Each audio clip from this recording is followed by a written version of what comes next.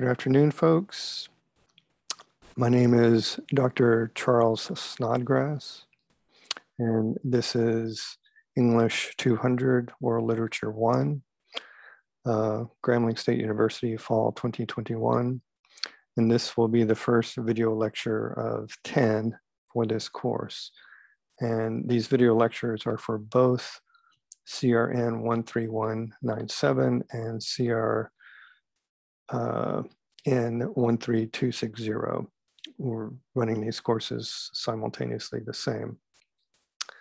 As you can see in the syllabus that is already in Canvas, there is no textbook purchase required because I have already provided the links to the readings for you. So if you click either one of these links here, the text link, or in this case, the master link, I'll go ahead and click that. What you'll see is the entire set of slides and folders for this course. This is inside of Google Drive. For those of you unfamiliar with a Google Drive, there's a little toggle switch over here, and that allows you to view it currently like in a list view, like you would in a folder on a computer, or a grid view like this. So inside of this classroom, World Literature 1, as you see, I have culled or put together all of the text, like in this folder.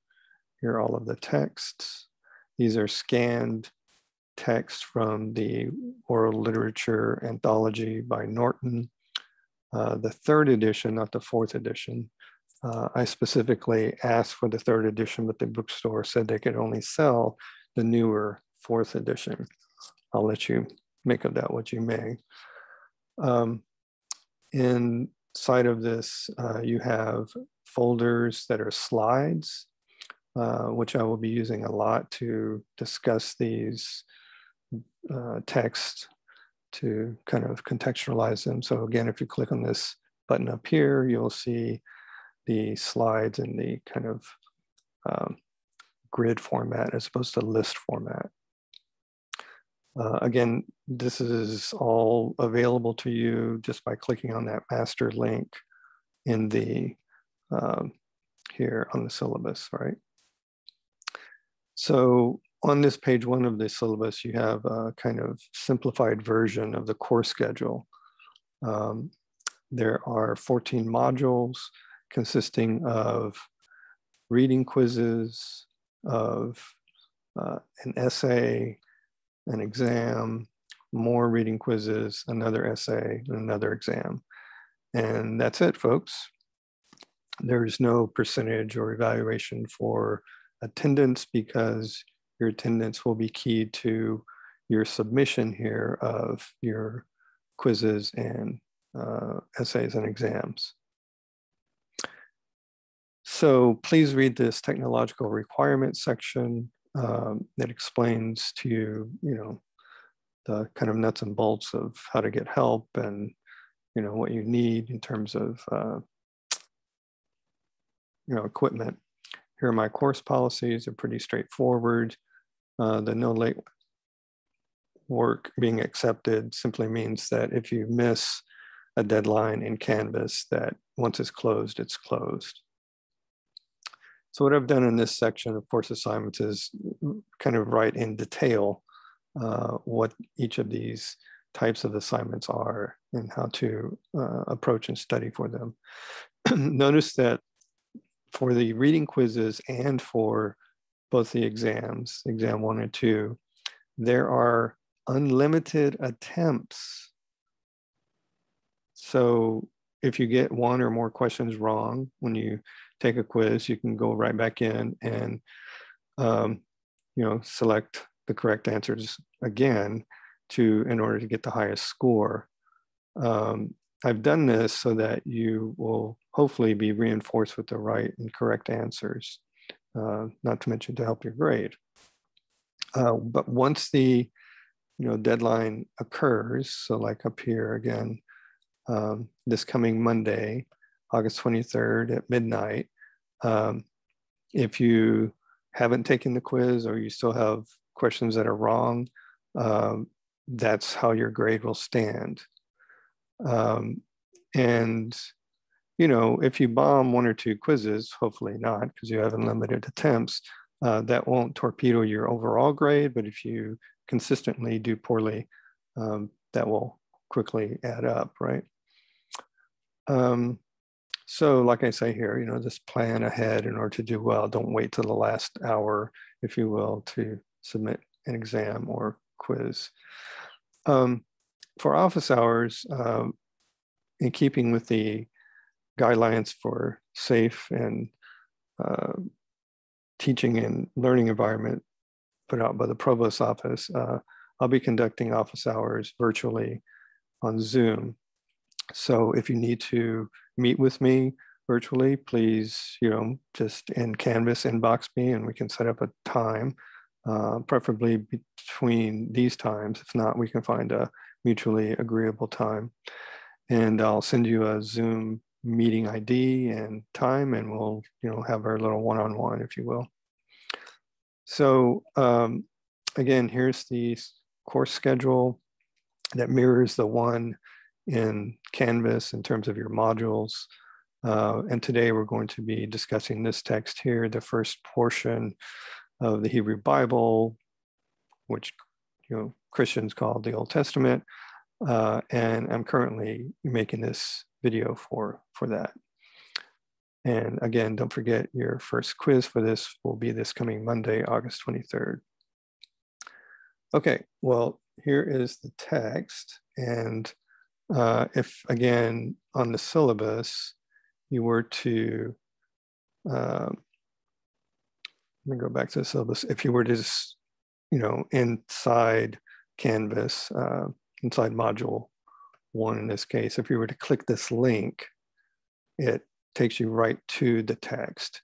And all of these are scanned PDF files that ideally you would download and print out and read on your own, or you can just save them to your computer. So again, there is no textbook to buy. So what I'm going to do is I'm going to use some different sources and resources to explain this text. I'm clearly, obviously, going to be using the text itself, which was scanned from, you can see it's a bit shoddy here in places. It's scanned from an actual, 3-volume Norton anthology. So when it's scanned on a photocopier, you can see some of the the text through the pages because those pages are so thin. Anyhow, I'll be using the text itself. I'll be using some of my own notes, if you will, that will become part of this video lecture. And I will be using these slides. They are in that folder, the Hebrew Bible. And I may even use the internet to go off and explain something that comes up in the discussion, if you will. So let me first start with some of the slides. And again, these are in your, click the master link and then look at, in this case, the Hebrew Bible slides. I find it easier to work from the slides on my computer rather than from,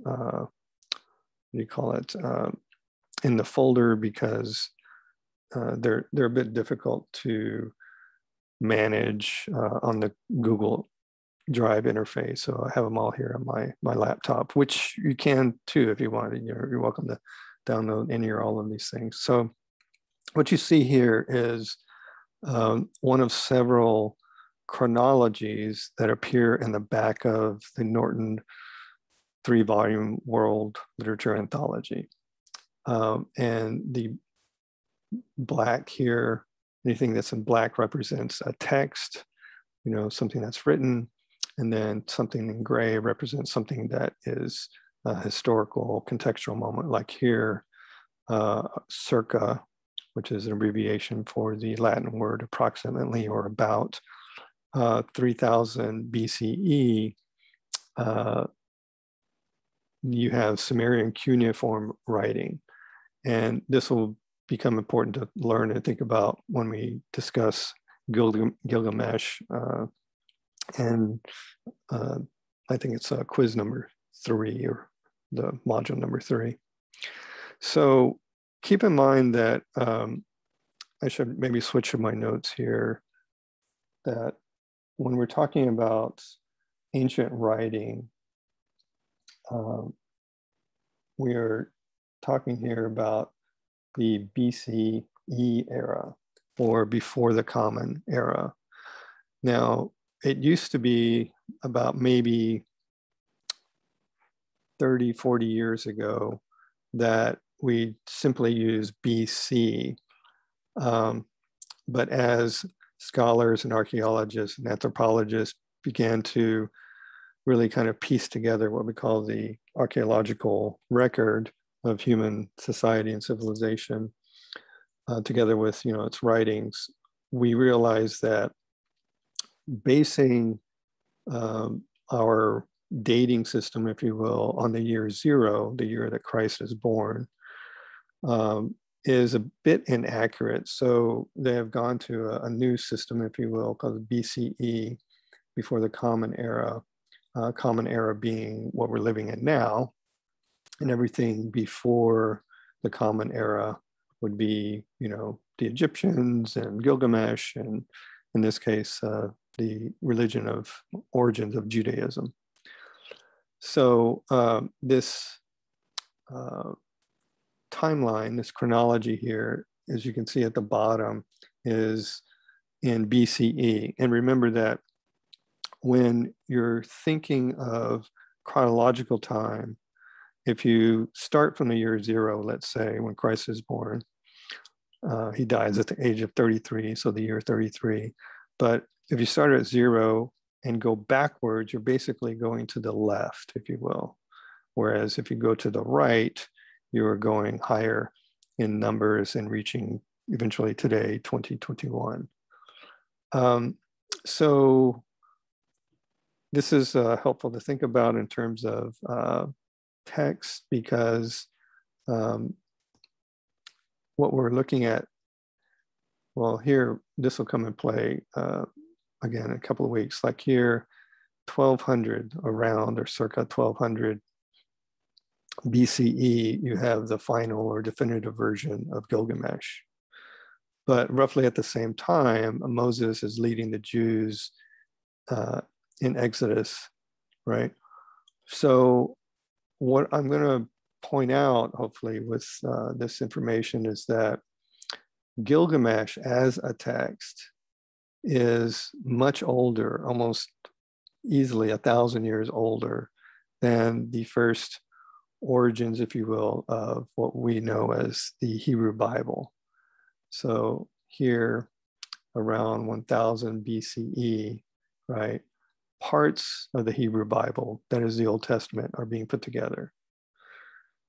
And this comes into play when we start thinking about, eventually in the next quiz and reading, the story of Noah and the flood, where you have a story that is almost identical. There's some significant changes, but in general, almost identical from a story or episode that occurs in the Epic of Gilgamesh, that is, again, more than or easily 1,000 years older than the Bible itself.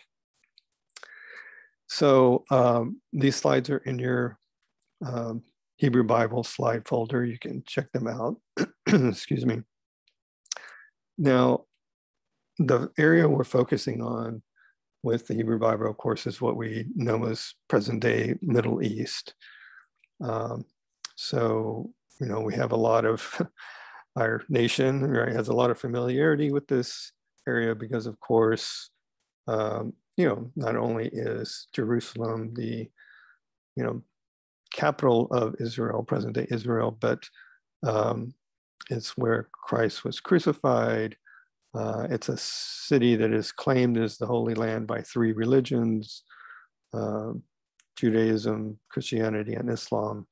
But it's also, of course, the general region in which for now, since roughly 2001, really specifically 2003, when we had boots on the ground, that we began to,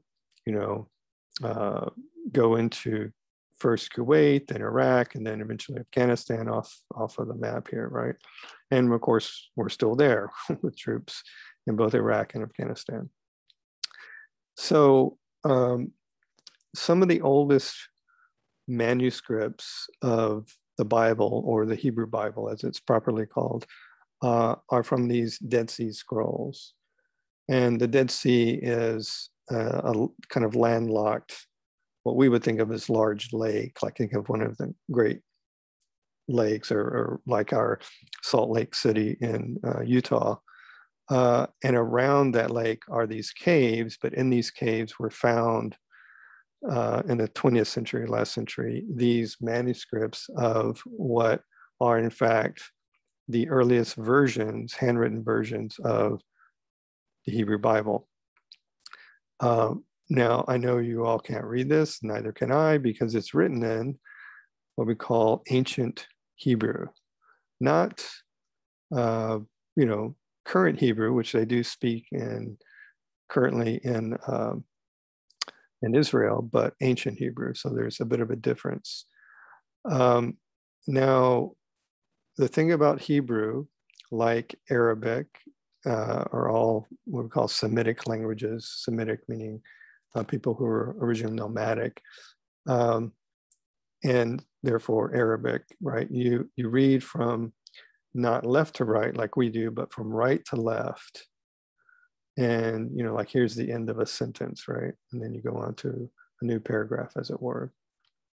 And so we'll get back to this later when we discuss Islam and the Quran. But when you're reading something like this, in case, the Torah, as we'll talk about in a moment, or the Quran, you start from what we would consider the back of the book, and you work your way to the left, what we think of as the front of the book. So speaking of, these books, those are not horns, by the way, but they're supposed to represent the divinity of God, because of course this is Moses holding, the 10 Commandments, bringing down from Mount Sinai to the people. So let me, speaking of Moses right here, right? This is in the introductory section of the reading. It says, traditionally, Moses is thought to have been the author of the first 5 books of the Bible, and also, according to some traditions, the book of Job. But modern biblical scholars agree that these books, in their current form, must have been woven together from several different earlier sources. And we'll get back to that when we discuss Gilgamesh in a couple of weeks. And I should perhaps back up and point out that the reason why I'm beginning this world literature class with this text is precisely this right here, that, you may not be Christian or have been raised Christian or Jewish for that matter, but it has become what we call Judeo-Christianity, the two together. Think of the Old and the New Testament together. It has become incredibly influential in what we call Western culture and around the world. So the beginning of this introductory section says, the sacred writings of the ancient Hebrew people are arguably the world's most influential texts. They have remained the sacred text of Judaism and have inspired 2 other major world religions, Christianity and Islam. And so that is the order in which these religions emerged. Judaism first, think of the Old Testament. Christianity, think of the New Testament. And then Islam, think of the Quran. Because these texts have been so influential in human affairs and become central to so many people's core religious beliefs, they are not often read in the same way as literary texts. And that's actually in this world literature class, what we're doing with these sacred texts like the Hebrew Bible and the Quran. We're not reading them as divine texts like you might in a church or a mosque. We're reading them as pieces of literature written by human beings. So, there are things that I'll point out that are somewhat different. Anyhow, going back to Moses here, he is considered to have written what we call here the first 5 books of the Bible, or in Hebrew, they call that the Torah. In Greek, they call that the Pentateuch. You can see here, of course, penta, think of like pentagon. It means 5. And these first 5 books of the Bible, some of which many of you have probably read or know well, are believed to have been written by Moses. And our reading, both this time and next time, is really only of Genesis. That is really just portions of books of Genesis, not the entire Genesis. And speaking of which, the text that we're using in this world literature from Norton, W.W. Norton, the publisher in New York, going down to the end of this section, because they describe here that the translation that's being used here for Genesis is not the common or often used in churches King James Version or other, the NIV version, but it's a translation by a biblical scholar named Robert Alter. Speaking of translations, we'll come back to this when we get to, what do you call it? Luther in the second part of the course, but I want to point out to you this nifty little site. It's a free site called the Bible Gateway. And when you go to it first, it typically defaults to right here, the NIV or New International Version. But I'm just going to scroll through here and show you alphabetically all of the, just here in English, right? Because there are other languages included here, all of the different versions or translations of the Bible.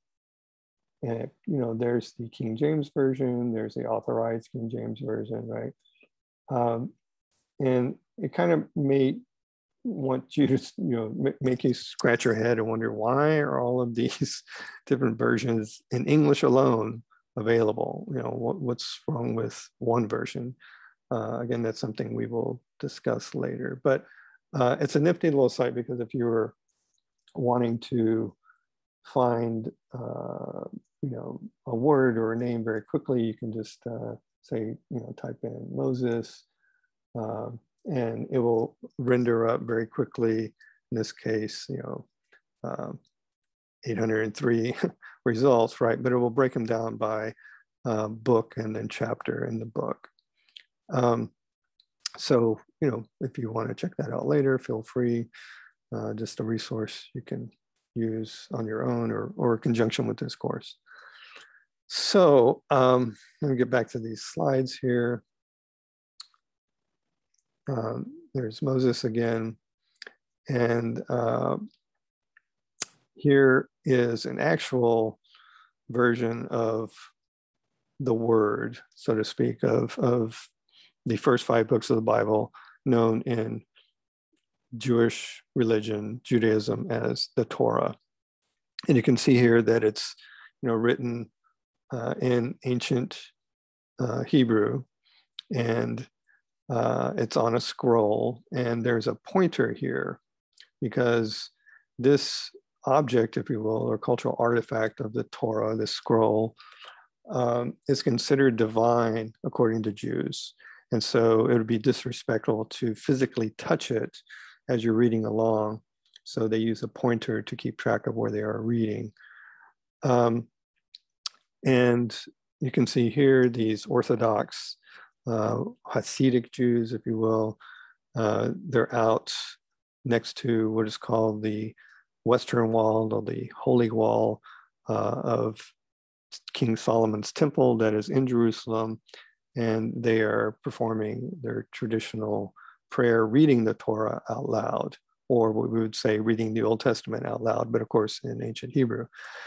And they have these little, as you can see, what look like boxes on their heads, right? And it's called a tefillin. And inside the tefillin is a little rolled up piece of scripture of the Torah. And it's meant to symbolically, they typically do not wear all of this 100% of the time, but they do dress in the Orthodox Jews dress in the black hat and black clothes like this, males do. They don't wear the tefillin typically, but when they're praying, but it's as a symbolic reminder to keep God foremost in your mind. Here's another example. They're doing the same thing. And you can see this, you know, they not only have beards, but in the back here, they have these long kind of locks on the side. And that is because one of the dictums, if you will, in the Old Testament, in Leviticus, is not to cut your hair. So that's an outward showing that they're following the faith closely. So there's the pointer of reading the Torah. In the Jewish faith, in Judaism, when you turn 13 and you're a boy, you take what is called a bar mitzvah. Bar mitzvah is a basic coming of age ceremony in the Jewish faith. And you study ancient Hebrew in Hebrew school for many months to become fairly fluent in it, so that you stand in front of the congregation and you literally kind of chant or sing a portion of the Torah. And that's part of the ceremony. And you can see here wearing what's called a yarmulke as a sign of respect in not a church, but either they call it a temple or synagogue. And if you're a girl, you perform the same ritual, but it's called a bat mitzvah.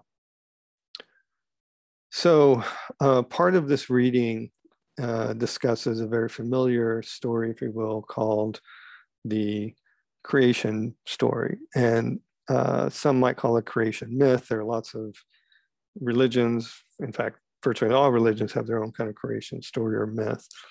And this particular image is fairly famous. It is the center panel of a fresco painted on the wall of the Sistine Chapel. Not the number 16, but Sistine, S-I-S-T-I-N-E.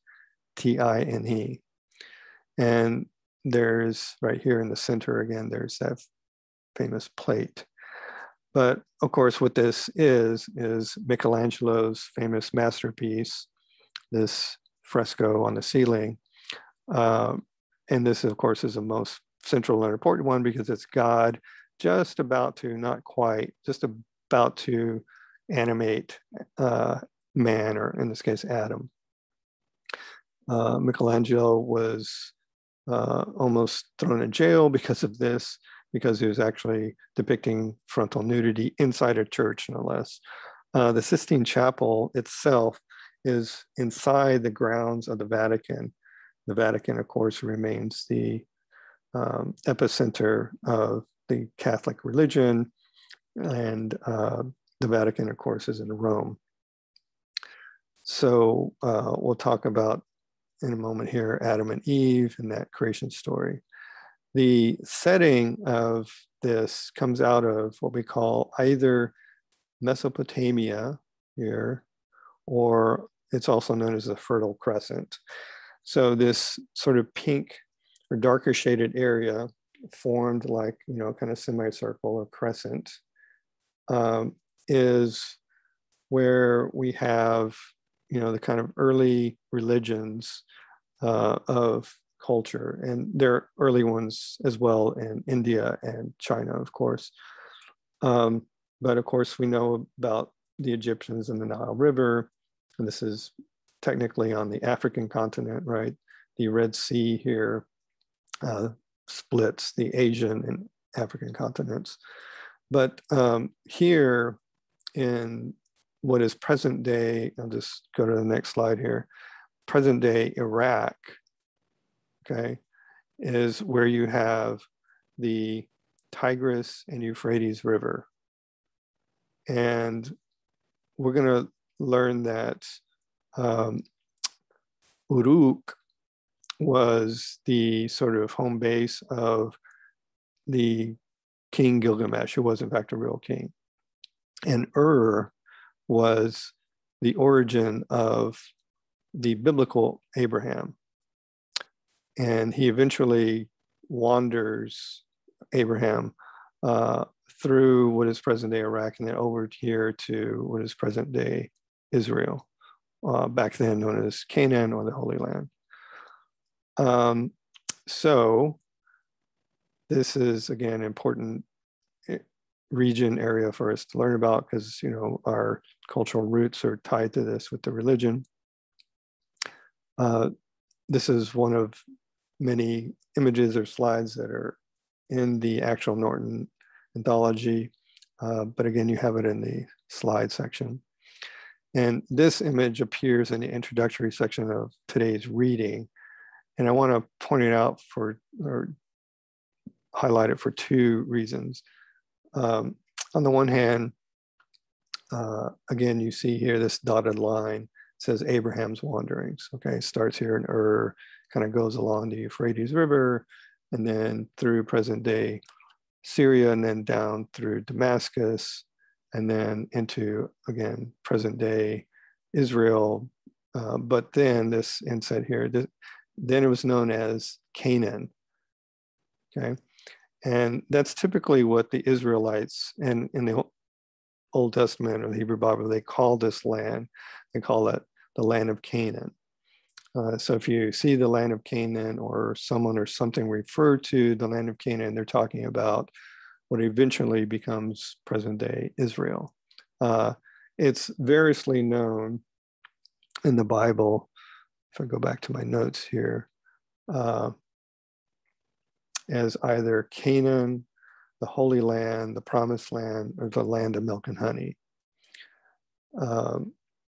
So, you know, it's the Promised Land because God promises this land to his people, to the Israelites. And by the way, there again is the Dead Sea. It's this landlocked lake in present day Israel. Here, north of that, you not only have the River Jordan, right? Many gospel songs refer to the River Jordan, but you have the Sea of Galilee, which of course famously Christ walks upon when he walks on water. The other thing about this map that's kind of interesting is that it shows here, you know, as it says, the wanderings in the wilderness of the Israelites under Moses, right? So remember that as the story goes, the Israelites are captured by the Pharaoh in Egypt over here, which is present day Cairo. And then, of course, they eventually escape through Moses's and his brother's help. And Moses parts the Red Sea down here, but they don't quite know where they are. And according to the story, it takes them, 40 years to get back there, though Moses is unable to make the journey to the Holy Land, ironically. So getting back to Adam and Eve, what we're going to have here in chapter 3 of Genesis is a story many of you are familiar with. I would dare say most people in Western culture are familiar with because it's so, part of our heritage, if you will. It's a story of Adam and Eve in the garden. And this Renaissance era painting kind of depicts all of the points. So God puts, figuratively, God puts Adam and Eve in the garden and tells them that they can do anything, go anywhere, except there's one tree that they cannot eat from. And it's the tree, the full name of which is the tree of the knowledge of good and evil. That part at the end of good and evil is important to remember. So we'll learn, right, that the serpent makes its way into the garden, offers it to Eve, Eve offers it to Adam. They become ashamed of their nakedness and they hide from God. You know, God is looking for them, but of course God knows where they are. And then he casts them out of the garden for disobeying him. Here is the angel Gabriel, the angel Michael. He's depicted here with a sword, sometimes a sword of lightning or fire, but he's in effect God's strong arm, if you will, as opposed to the messenger angel Gabriel, who's the one who appears to Mary and to Muhammad and so on. So this kind of idyllic scene, the Garden of Eden, is something we're familiar with. And there are many depictions of this, moment where Eve eats the fruit. Sometimes we think of it of an apple, but it's probably not an apple. It's probably a persimmon, to be more accurate in terms of geolocation. This is a famous painting by William Blake, so much so that people have gotten it as a tattoo. And then, the serpent who comes in different form, the serpent who really, of course, is in serpent form, formerly Lucifer, this, bright star, that, most beautiful angel in heaven, who's cast out of heaven into hell, or originally pandemonium, but then makes his way into the garden in serpent form, right? So let's look at the text. And here, right, this is the creation to the murder of Abel. Most of the books, they've excerpted some out of it. It's a familiar story. Again, I'm not going to read all of this to you. You can read it, right? It's, on the first day, God creates this, on the second day, and so on. One thing I want to point out, though, is like when it says here at the end of book 1, and it was evening and it was morning, the 6th day, right? When it says day here, right, you're totally allowed to read it and think of it as a day. And if you do, what you're doing is, going back to my notes here, you are reading the Bible literally or word for word. However, if you think of day as anything longer than, sunrise and sunset, 24-hour revolution by our standards, if you think of it as, an indeterminate amount of years, 1,000, 1,000,000 years, or whatever, then you're reading the text figuratively, which you're also allowed to do. The problem for interpretation of sacred texts, whether it's, in this case, the Hebrew Bible, or, later the New Testament, or the Quran, or the, Hindu, Sanskrit, Vedas, or whatever sacred text, if you switch between these two modes, if you go from literal and figurative and back and forth whenever it suits your needs, that's when we get into some real problems. If you go back to that Bible Gateway and you look at the laws given by Moses, of which there are many, one example is that it says very clearly that if, well, let me just, so I don't want you to think I'm making this stuff up. Going to the Bible Gateway, that if people commit adultery, then they should be stoned to death, right? So this is Leviticus chapter 20, verse 10. If a man commits adultery with another man's wife, with the wife of his neighbor, both the adulterer and the adulteress are to be put to death. If you wanted to switch that to the King James Version, which some of you are familiar with, you can just switch it to the KJV here. right? And it's the same idea, just in kind of Renaissance diction. And the man that committeth adultery with another man's wife, even he that committeth adultery with his neighbor's wife, the adulterer and the adulteress shall surely be put to death.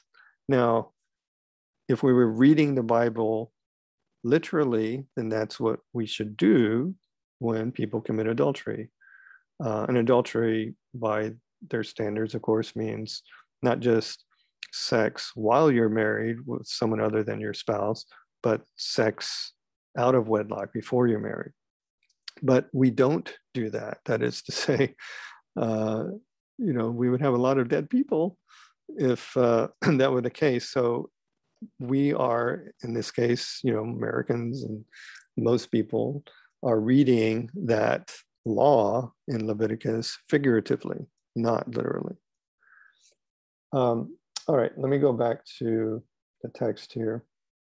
And so there's this reference to Adam being like hummus, if you will, right? Like from the soil. It's the moment, when God creates him, that kind of depiction that Michelangelo showed there. And you have this footnote that there's a bit of a pun on Adam, right? That he's like human, but, in the Jewish or Hebrew, it means hummus or soil, right?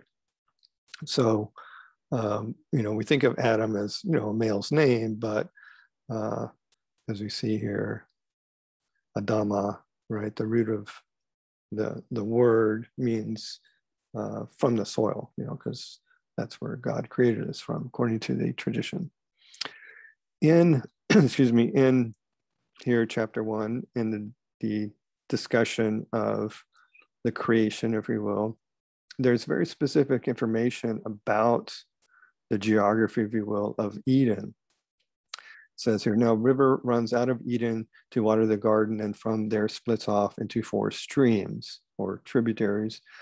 The name of the first is Pishon, the one that winds through the whole land of Havilah, where there is gold. And the gold of that land is goodly. Bdellium is there, and lapis lazuli. And the name of the second river is Gihon, the one that winds through all the land of Cush, Cush being what we would think of as present day Pakistan and India. And the name of the third river is Tigris, the one that goes to the east of Ashur, and the fourth river is Euphrates. So these 2 rivers, Tigris and Euphrates, that are specifically mentioned in the Bible in Genesis about Eden, reminds us, going back to these maps here, right, that it is a very real place, or was believed to be a real place. So there's the Tigris River and the Euphrates River on this map, and present day map, there's the Tigris and Euphrates in present day Iraq. So the other 4 rivers aren't mentioned here, but we can generally say that somewhere around here, what is present day Iraq, what was formerly in the Bible known as Babylonia, was originally the Garden of Eden. So returning to the text here, this is where we learn that they are first, Adam and Eve, naked, but they were not ashamed. Lots of depictions, Renaissance and older paintings and whatnot, show a fig leaf, if you will, covering their genitals, but that was not how they would have, been. I mean, we are all born completely nude, right? That's how we come into the world. But they were also not ashamed of being nude. It's when in the next book here, book 3, when the serpent comes, that they then learn, if you will, from the tree of the knowledge of good and evil, that nakedness seems to be an evil thing, which is a common kind of issue, a thread, you might say, that runs throughout a lot of not just biblical texts, but many different sacred texts, that somehow nudity is is a bad thing. We need to be ashamed of it. Here at the beginning of book 3, it says, now the serpent was most cunning of all the beasts of the field that Lord God had made. Again, if you wanted to see that in the King James Version, you just go to, and this is 3, right? So there it is. Just increase the size a bit. Now the serpent was more subtle, our translation says cunning, than any beast of the field which the Lord God had made. And he said unto the woman, yea, hath God said, ye shall not eat of every tree in the garden, right? He's the serpent questioning Eve.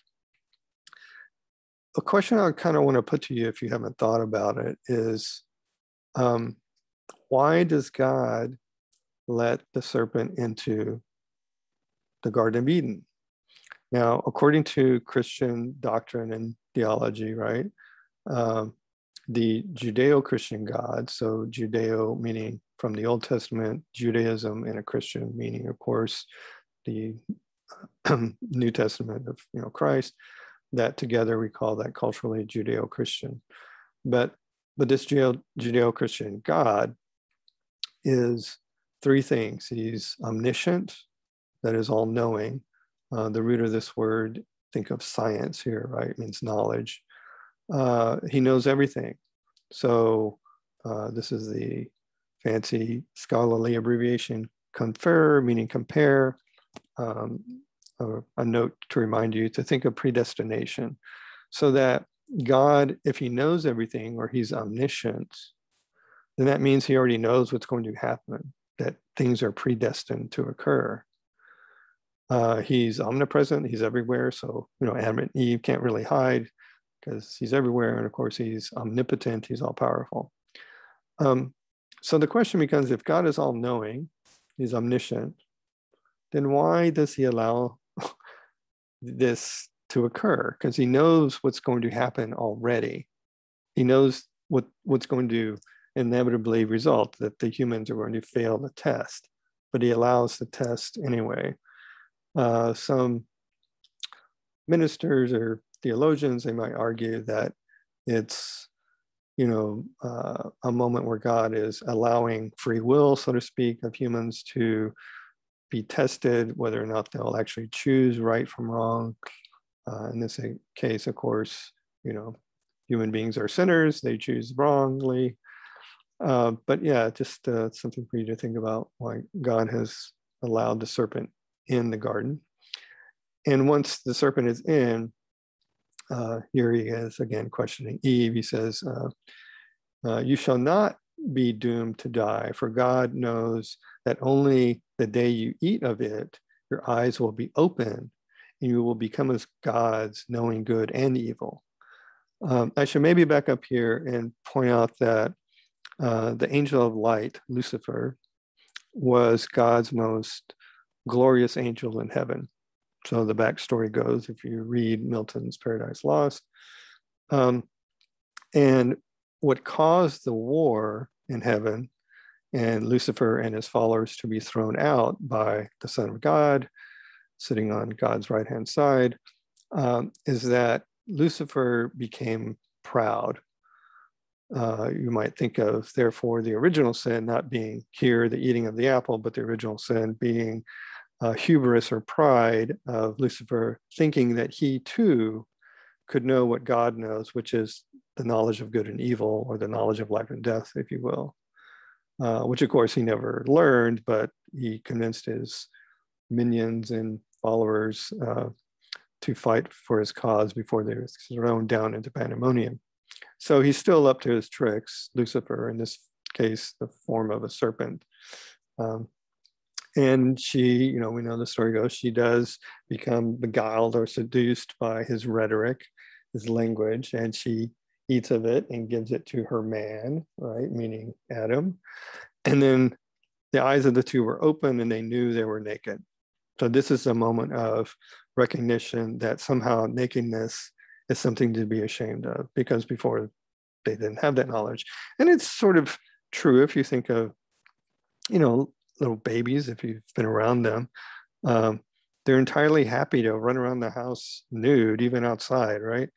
It's not until we teach them over and over again that no, you must, cover yourself, be ashamed of nudity. That's what we've learned to do as a society, human civilization.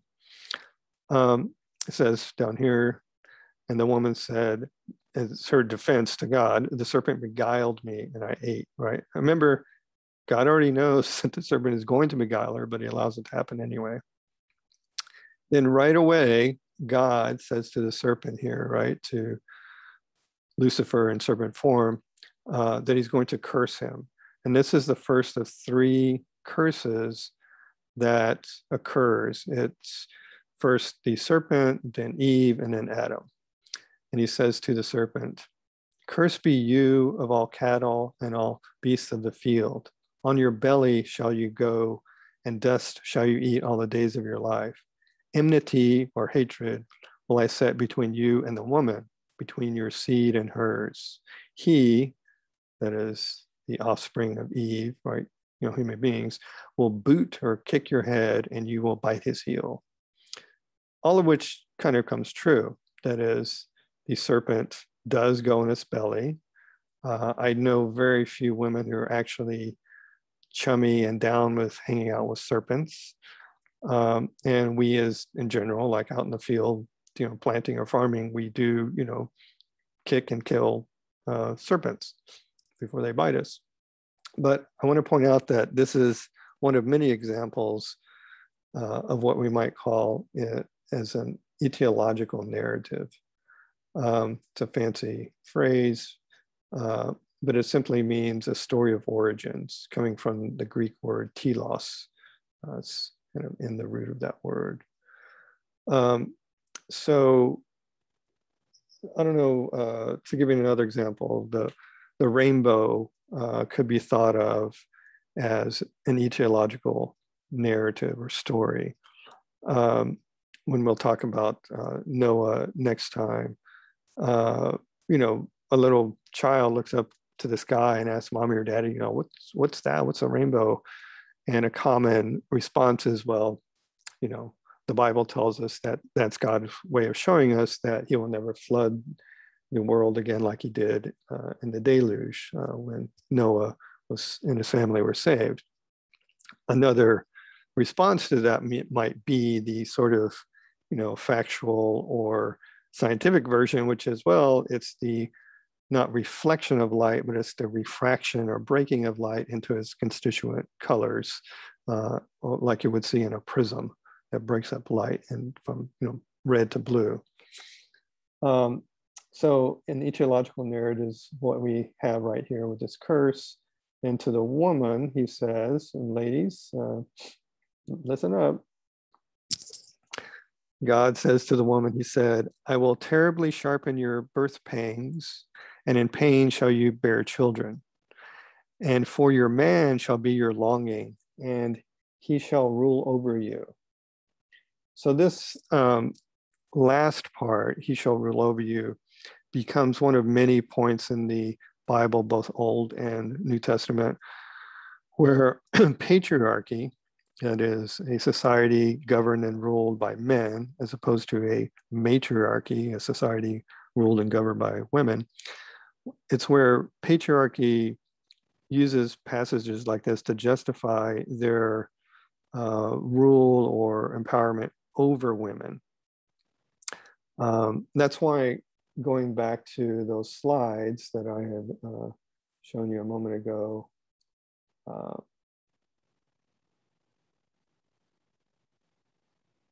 some people think that because God, allows the serpent in, and she's, seduced, if you will, beguiled by the serpent, that she's given a bad rap. She was framed, she was set up, because she does take the fruit, of course, and then she gives it to her man, Adam, right? But again, God already knows this to come to pass. He goes on to say, God says to Adam, because you listened to the voice of your wife, which seems to be this sort of, implicit message, like, don't listen to your wife. You were older and born first, if you will, and you were the supervisor, if you will, of Eve, and therefore she should listen to you, but you not listen to her.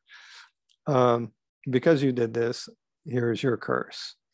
Cursed be the soil for your sake, with pangs shall you eat from it all the days of your life.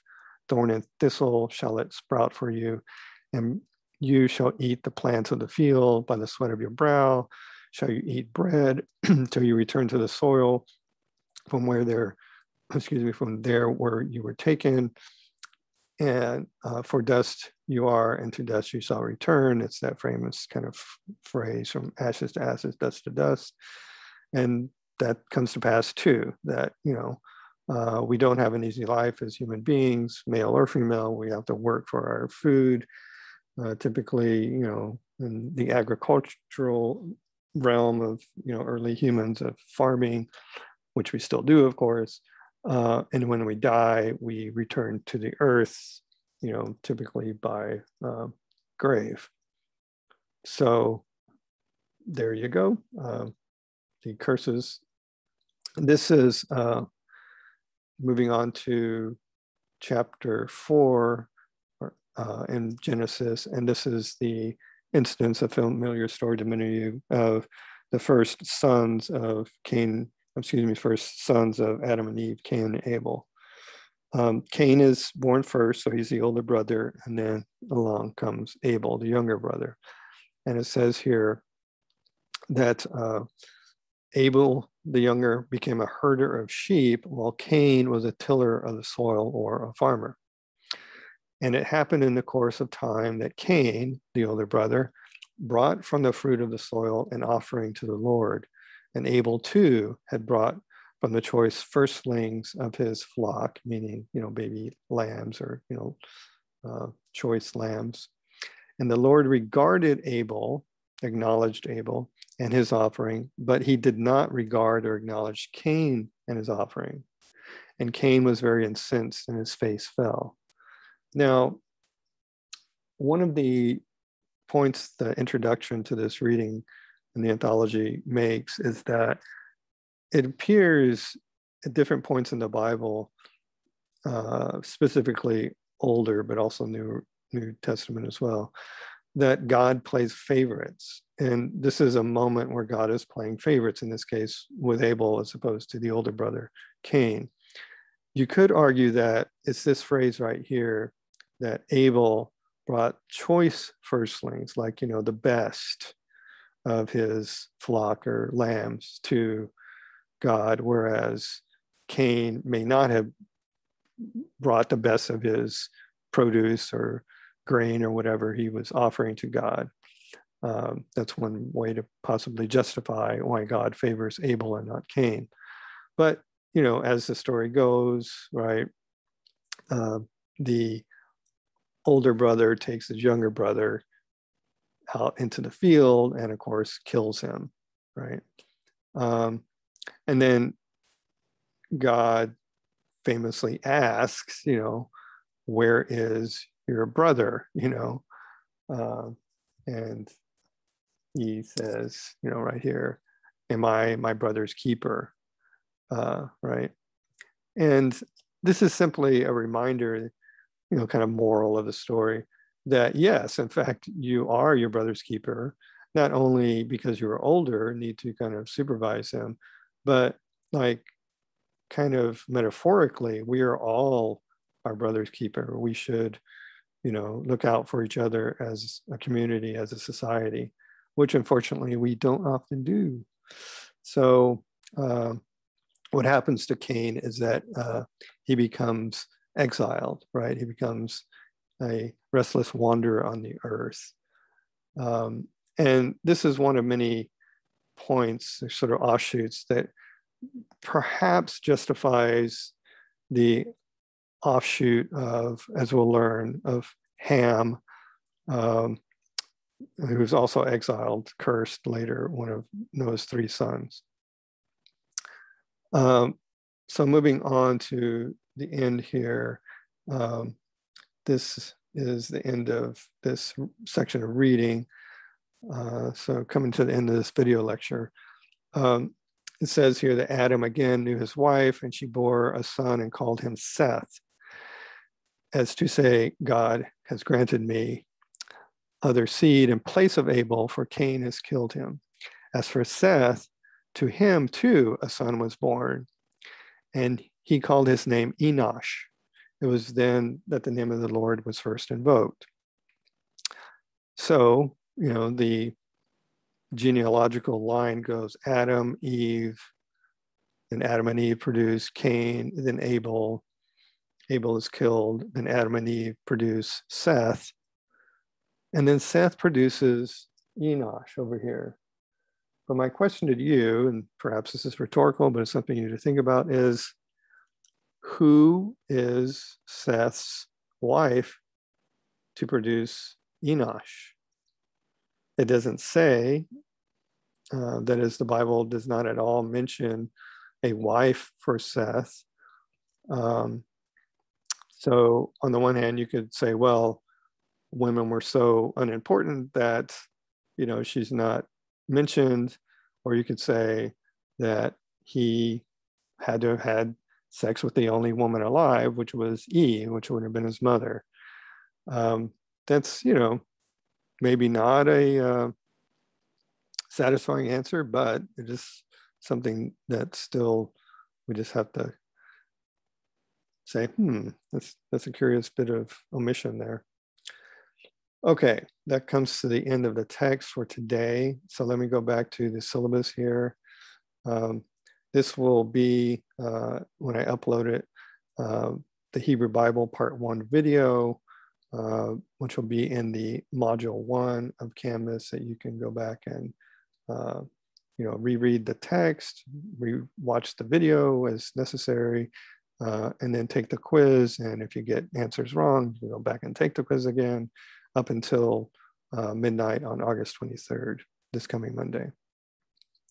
So there you go, folks. If you have any specific questions for me, please inbox me in Canvas, and hope you all are doing well. And as you can see, this is, you know, going to be, I hope, a pretty streamlined course for you. You can do from the comfort of your fuzzy slippers at home. All right, folks, take care, and talk to you later.